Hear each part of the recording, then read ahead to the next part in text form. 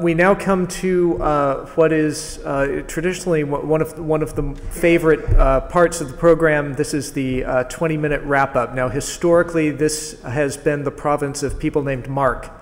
For the first few years, it was Mark Carden, and then for a couple of years after that, I believe it was Mark Allen. And this year, we've decided to go off in a completely different direction.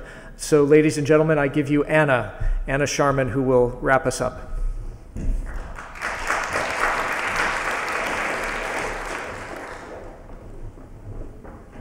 Thank you, Rick. So I've managed to add in my picture, at least, in this slide, which previously didn't have anyone on it. I was volunteered yesterday morning, I think. Voluntold, I think that's the word we came up with in Workshop E.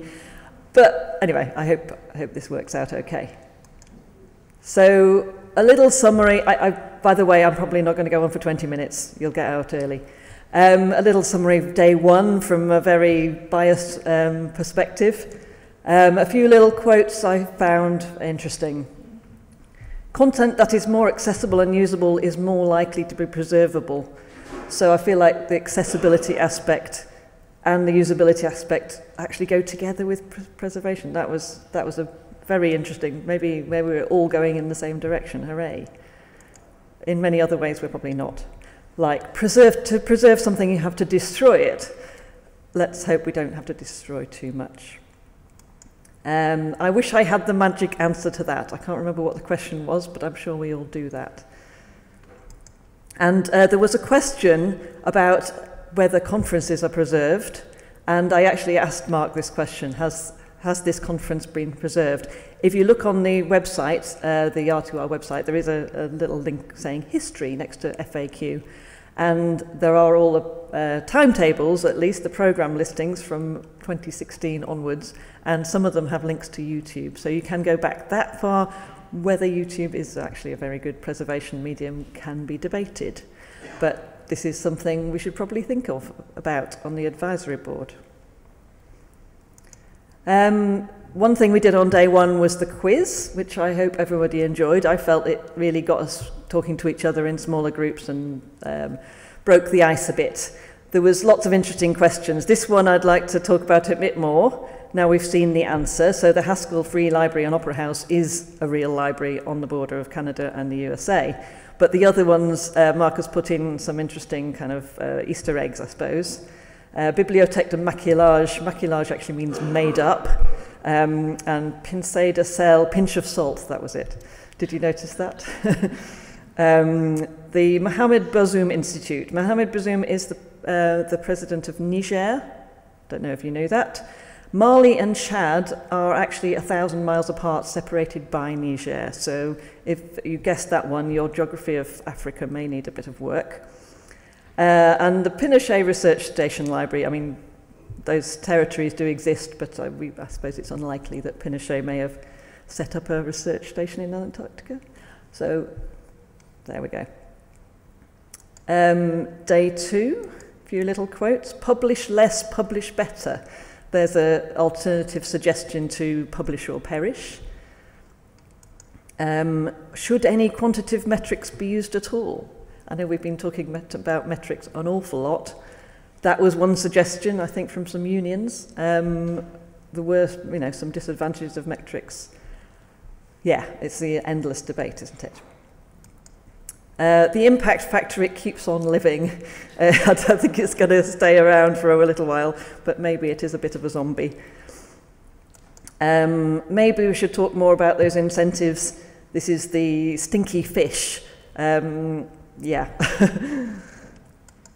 And we had a lovely word cloud towards the end. Are we all confused or hopeful or excited? I don't know. There was lots of talk about diversity, inclusion, equality, inclusion, and accessibility. Here is the photos of everyone who was involved in this conference, or nearly everyone, I think. We're doing kind of okay. Well, we probably better not pat ourselves on the back. We could do better on diversity of people involved. We are probably better than we were last year in the last few years.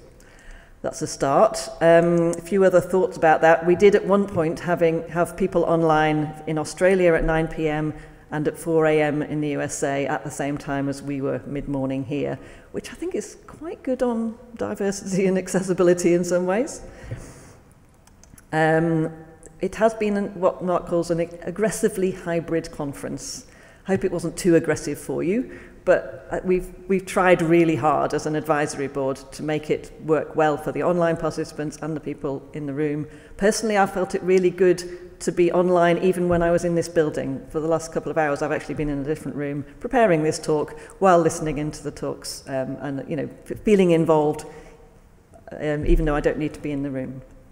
So I think it's worked in many ways, and do let us know if it hasn't for you. In terms of diversity of people, we did have 2 Smiths, 2 Jones and 2 Watkinsons.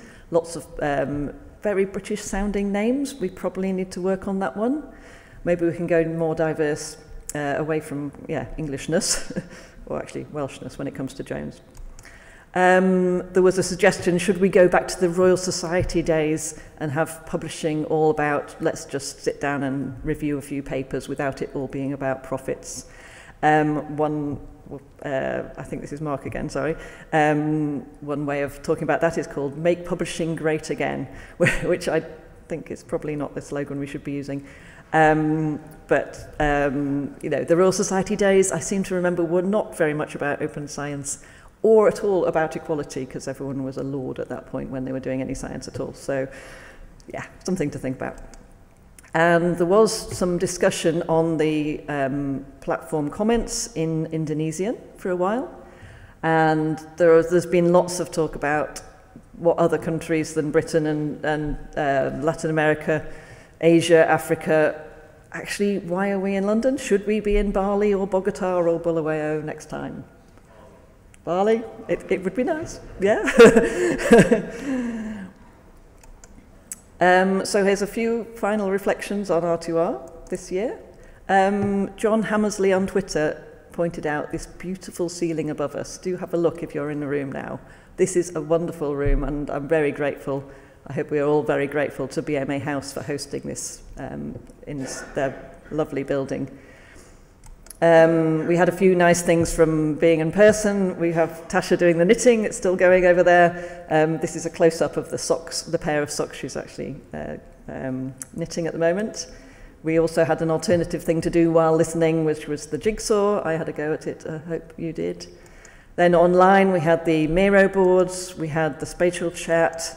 We had the conference platform chat as well. And as I say, we've been trying hard to make this a good hybrid experience. One of the speakers, Zosha, I think, said that she's planning a conference and is looking at how we're doing it. And there was a quote in a different context: good decisions come from experience. Experience comes from making bad decisions. So I do hope that other conferences can learn from R2R, maybe in our good decisions, but also in our bad decisions, and that we can show other conferences how to do hybrid and make it work. And that's all I've got to say. I'll hand over to Mark.